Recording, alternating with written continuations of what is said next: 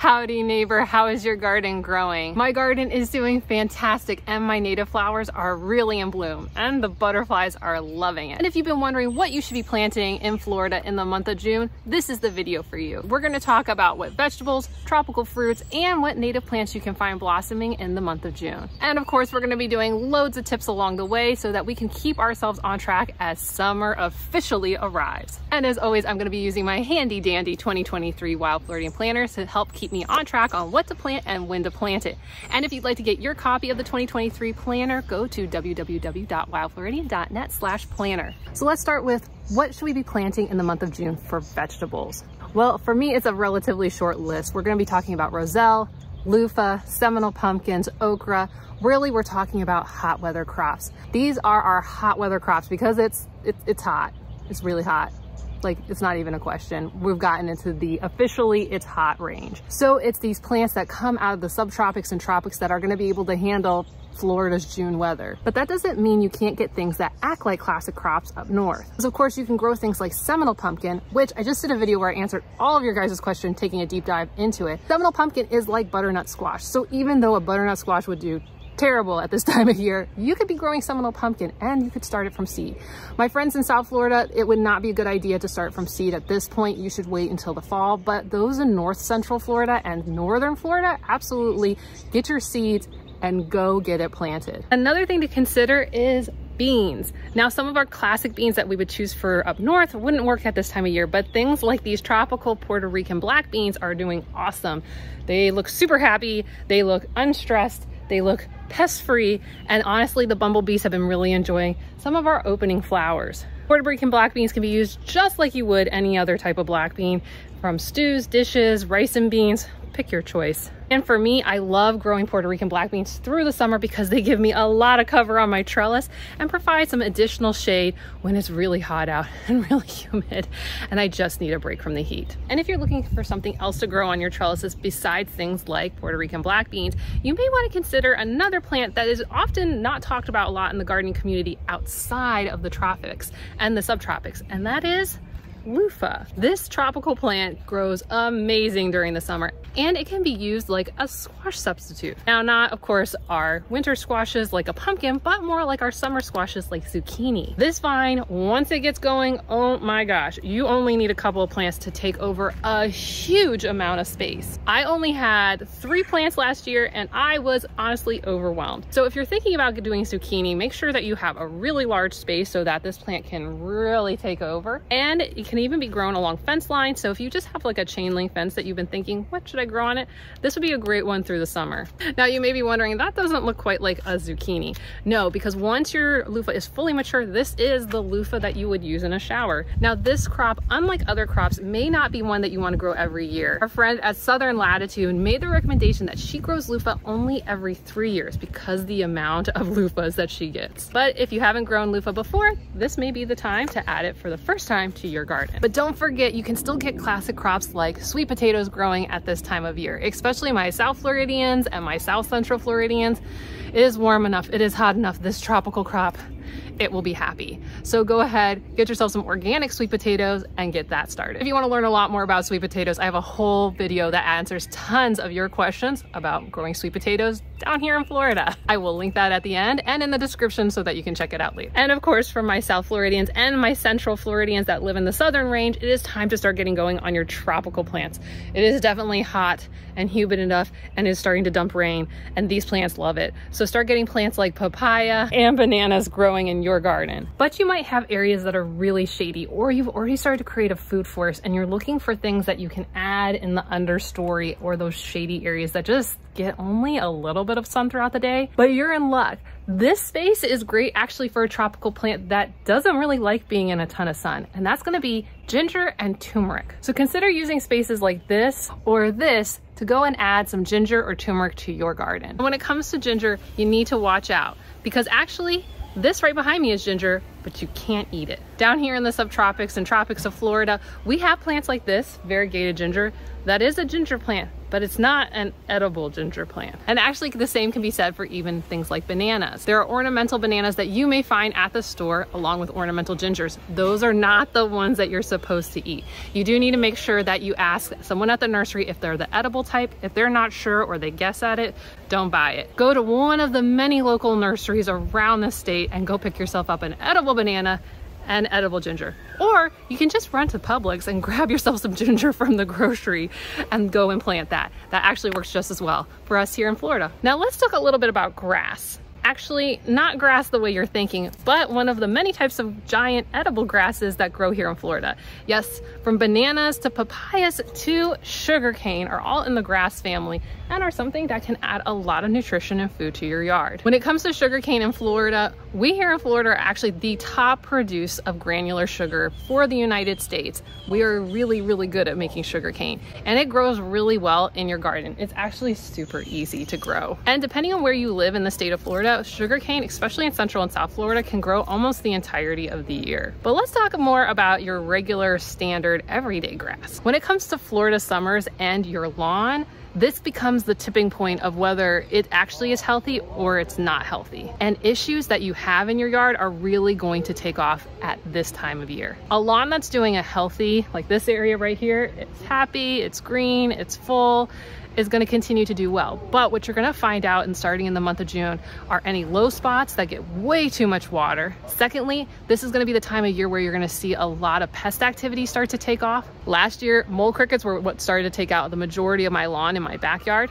And as the pests start to wipe out your lawn, what you'll often find is empty spots and weeds start to take over. And this may cause you to grab herbicides and pesticides to try to clear up the problem. But just as a friendly reminder, as we go into the rainy months, broad spectrum spraying of herbicides and pesticides is actually really problematic to our waterways. So while you might consider doing a small local treatment on one specific area, spraying your entire yard is a problem for our environment and ecosystem overall. But if you're curious about some of the weeds that may come into your garden and whether you need to do something about it, or maybe wait to a better time of year to get your garden back under control, I'll add this video at the end so that you can learn about some of the common weeds that just show up in your yard. And now let's talk a little bit about flowers, specifically tropical exotic flowers like our hibiscuses. In the southern part of Central Florida and South Florida, hibiscuses will actually bloom almost the entirety of the year. So if you've been looking for a Florida-friendly flower that just keeps going and going and going, hibiscuses would be actually one of the best options, where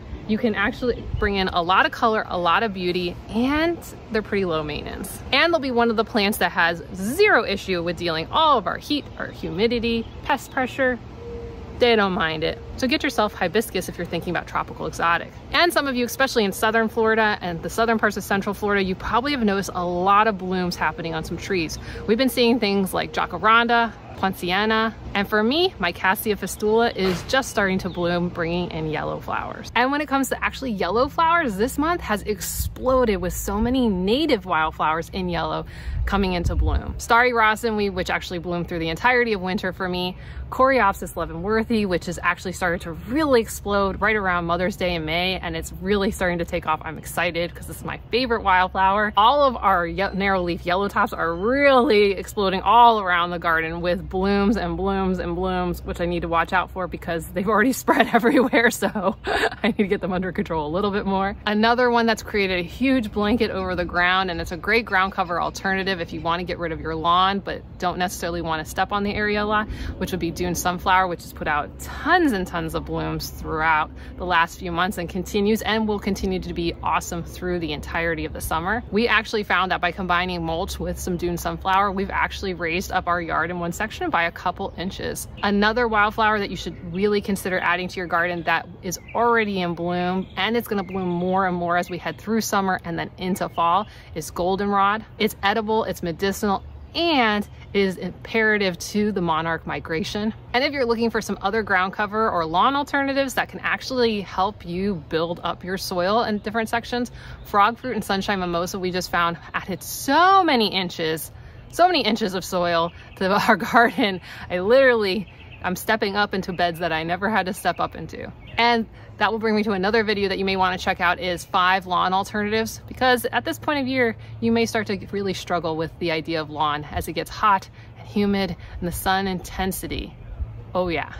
And if you're starting to think, man, I don't have enough to do in my vegetable garden, and tropical plants, once they're established, are pretty easy, and I really want to go and work on adding a lot of plants this month, well, honestly, native wildflowers would be a great option. Beyond all those yellows, things like Stokes aster have been one of the favorites of the monarchs in my garden this last month, and I'm finding that all of my swamp milkweed is starting to go into bloom, so that's gonna be just really pretty. I've actually been really enjoying a lot of the color that the native plants have been adding this month, from the purple of Stokes aster to the blue of our woodland sage to my pink flamingo tropical sage. Lots of great colors, and more is coming in as we head into the heat, humidity, and the sun intensity of summer. Which brings me to some of my tips for the month of June. But this community has so many great Floridians here, so I would love to hear what are some of your tips for June, plus what are you thinking about growing this month?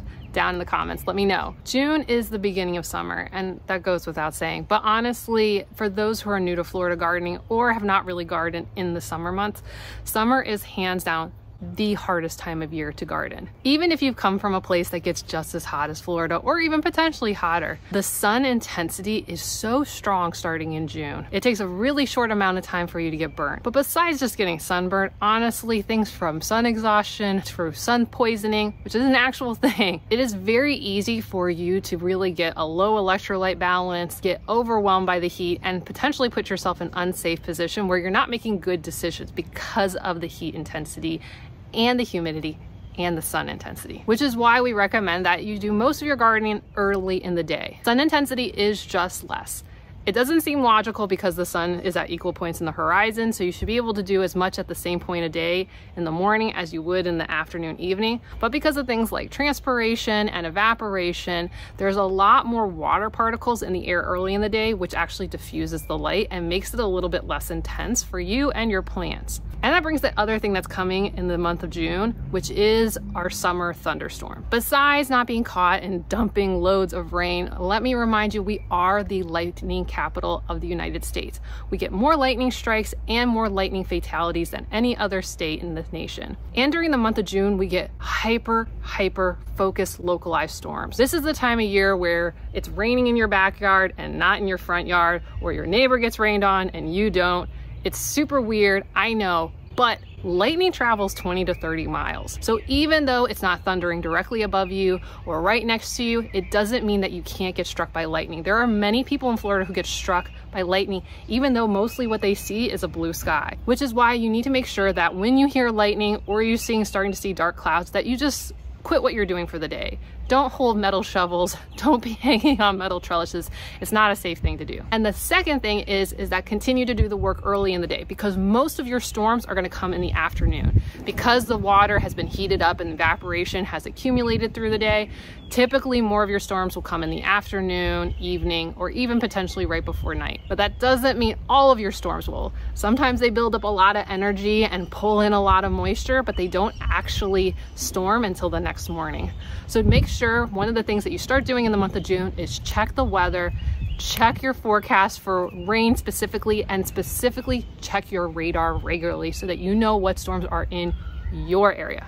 Not my area, your area. And when it comes to large projects, honestly, just skip them at this time of year. You'll still see me doing some crazy large projects, but honestly, if you don't need to do them right now, don't do them right now. One of the major focuses that I'm going to be doing in the month of June is actually setting mulch and doing a lot of weed pulling, because if I don't get this garden under control before we hit July and August, it's going to get really out of control. And then I'm just gonna go through the same thing I go through every year, which is in fall, I try to reset everything and it takes forever. So one of the other things you may wanna do when you go out in the garden, besides planting some new plants, is pull weeds, set paths. And actually what I'm gonna be doing is this, in one of the upcoming videos, is you're gonna see Ben and I laying down a ton of mulch so that we can just suppress a bunch of stuff out and we don't even have to worry about any little seeds taking off in the area. And a friendly reminder, if you want to keep track with all these tips plus more and ideas for what to grow, when to grow it, go get your planner at www.wildfloridian.net/planner. And if you want to learn more about Seminole pumpkins, check out this video here. Sweet potatoes here, weeds that you might find in your yard here, and of course some lawn alternatives so you don't have to deal with that pesky lawn. Check out this video here.